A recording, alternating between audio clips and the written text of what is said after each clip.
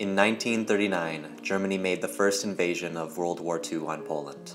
This gave them ample war prisoners. The Nazi Party began human experimentation, exploring the limitations of the human body and trying to form the perfect race.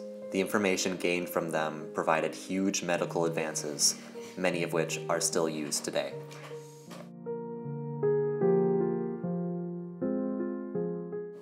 Baruch K. Cohen says following World War II, leading Nazi doctors were brought to justice before the International Military Tribunal at Nuremberg.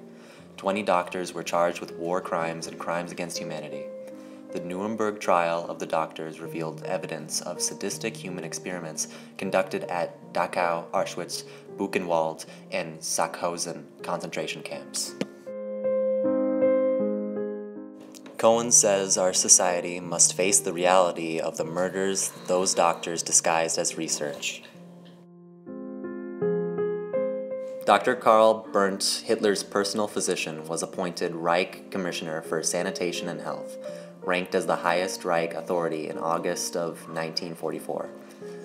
He was authorized to issue instructions to the medical organizations of the government, to the party, and the armed forces in the field of health.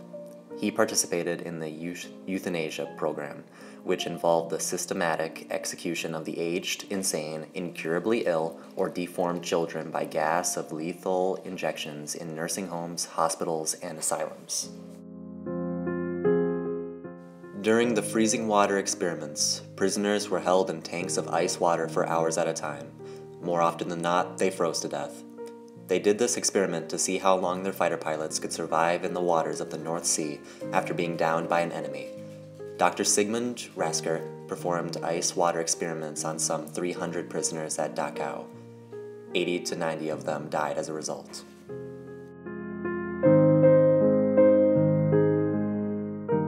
The high-altitude experiments were also performed by Dr. Rasker at Dachau. His goal was to determine the best means of rescuing pilots from the perils of high altitude when they abandoned craft. He used decompression chambers to do these experiments on 200 prisoners. 80 died from these experiments and the rest were executed.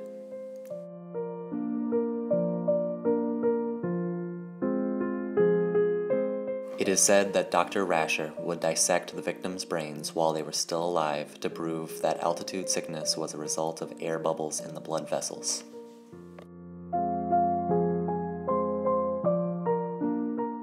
Seawater experiments were performed on 90 gypsy prisoners by Dr. Hans Ippinger. The experiment was meant to determine if a human being could live on seawater as their only liquid for more than a week. The victims became so dehydrated that they were caught licking the floor after it was mopped.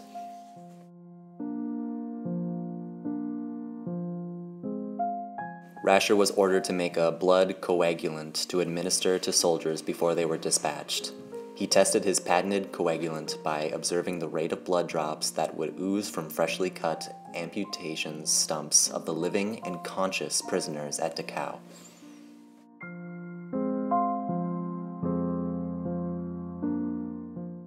Joseph Mengele was the chief provider of the gas chambers. When it was reported that one block was infected with lice, Mengele solved the problem by gassing all of the 750 women assigned to it. Mengele did a number of medical experiments of unspeakable horror at Auschwitz, using twins.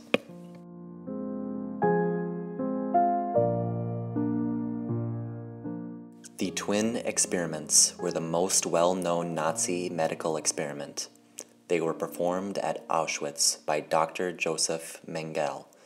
His goal was to help the Aryan race multiply in greater numbers and eventually to repopulate the world with Germans. 1,000 pairs of twins were used, and about 200 pairs survived.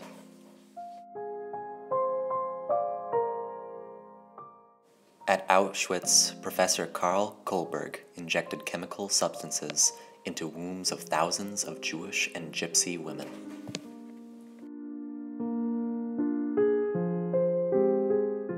The sterilization experiments were some of the most well-known. Baruch Cohen states, thousands of inmates had their genitals mutilated in order to discover cheap methods of sterilization. The Nazis hoped that these methods could ultimately be applied to millions of unwanted prisoners. At Auschwitz, women were sterilized by injections of caustic substances into their cervix or uterus. This caused inflamed ovaries, horrible pain, bleeding, and stomach spasms. Men had their testicles exposed to large amounts of radiation and then were castrated. Although the data is morally tainted and soaked with the blood of its victims, one cannot escape confronting the dreaded possibility that perhaps the doctors at Dachau actually learned something that today could help save lives or benefit society. You can't think about contemporary issues of the medical ethics outside the shadow of the Holocaust, said Dr. Arthur Kalpan, director of the Center of Biomedical Ethics at the University of Minnesota and the chief organizer of the conference. Cohen says this is forcing people to confront the evil wrought by medicine. In recent years, at the United States Penitentiary in Atlanta, the Illinois State Penitentiary, and New Jersey State Reformatory, some 800 convicts volunteered to be infected with malaria so medical men can study the disease. The experiments, who are directed by the Office of Scientific Research and Development, have found prison life ideal for controlled laboratory work with humans. Their subjects all eat the same food, sleep the same hours, and are never far away. The prisoners are not pardoned or paroled for submitting to infection. Prison malaria experiments underline the fact that malaria is still a very serious medical problem. In the United States, there are 1 million cases a year.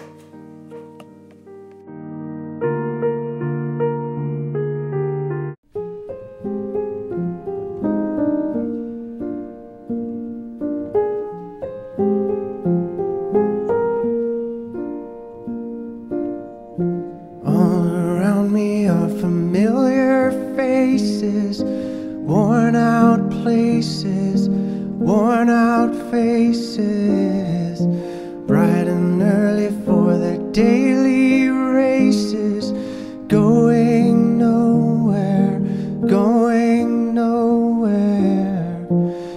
Their tears are filling up their glasses, no expression, no expression. Hide my head, I wanna drown my sorrow. No tomorrow, no tomorrow. And I find it kinda funny, I find it kinda sad. The dreams in which I'm dying are the best I've ever had. I find it hard to tell you, I find it hard to take. When people run in circles, it's a very, very mad world.